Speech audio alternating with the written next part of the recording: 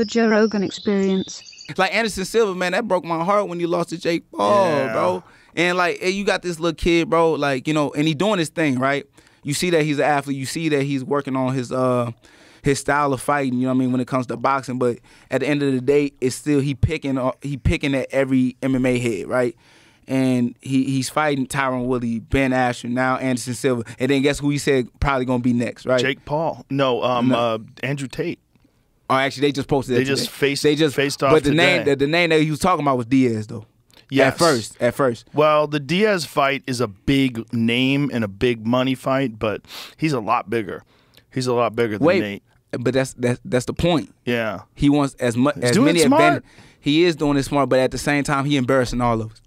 Like, for real. Like, and it's sad because, like, he's saying all these different things and he's talking about and having these real conversations that need to be had, but it's coming from him. You mean about money? You already know, but it's not. But it's not a conversation for him to have. But right?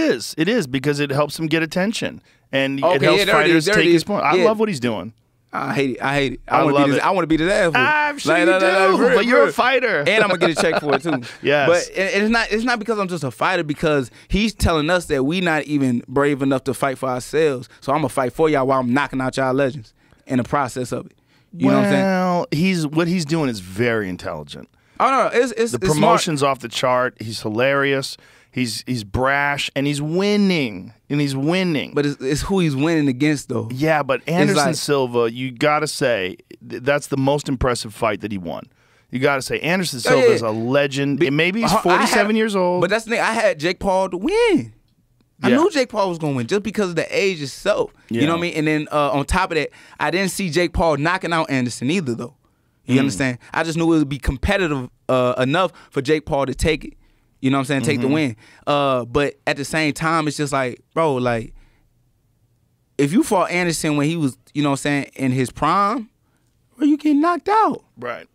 Well, like, you talking about most certainly in an MMA fight. Not even most certainly in an MMA fight. Like, Anderson used to box boxers, bro. And that's the thing, too, I hate about MMA dudes. Like, since we on here, like, a lot of these dudes be like, oh, I'll box Canelo or I'll box, you know what I'm saying, Mayweather and all this stuff, but never get in the actual ring and just train and spar with actual real boxers from, like, whatever the neighborhood. You know what I'm saying? Like, I used to actually box with the guys from the neighborhood and Pagedale boxing, like Josh Temple, you know, Vaughn Alexander, Devin Alexander's brother, you know?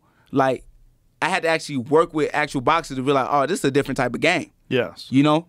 But when you just boxing with the guys that's in the MMA room and you thinking like, because you touching them, that you pretty decent, you going to find out if you actually get in with a real boxer before you actually compete with them, that, yeah, you don't know what you're doing, you know? Because there's certain little combinations and there's certain, like, cadences that we do as MMA fighters that will get us knocked out from a boxer, you know? Have you thought about competing as a boxer? Hell yeah, that's what the money is.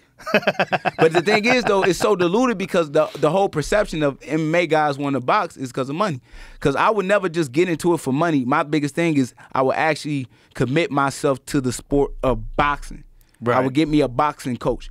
Like when even George St. Pierre, like I feel like he could have been pretty decent, you know? Had a great jab in MMA, but you see he was working with who? Freddie Roach. Right. You know? Right. And Anderson Silva also found a boxing coach. I forget who he was working with as well, but you could see him that he was training that art of boxing and he could actually compete in the actual ring. So you would need a timeline. You would need... Yeah, definitely need a timeline. How much time do you think you would need? Well, since I've already been working with boxers for a minute and I got a great boxing coach at STL Boxing, Reggie Thomas, shout out to him, I probably only need like 2-3 years to actually find me a pro fight, you know, and actually work up. But that's a realistic assessment. I'm glad you said that. 2-3 years is correct. Sir. Oh, yeah. yes, sir. Yeah. You can't just hop into it. Right. A year time ain't just going to work for you. Yeah. And then I'm not just finna call out the best in the world. Right. You know, pound for pound. I'm going to work my way up. Right. I'm going to get some knockouts. I'm going to get some good little names. I'm going to get some prospects. And then I'm going to, like, once y'all see I got a resume now let's see what them names talking about.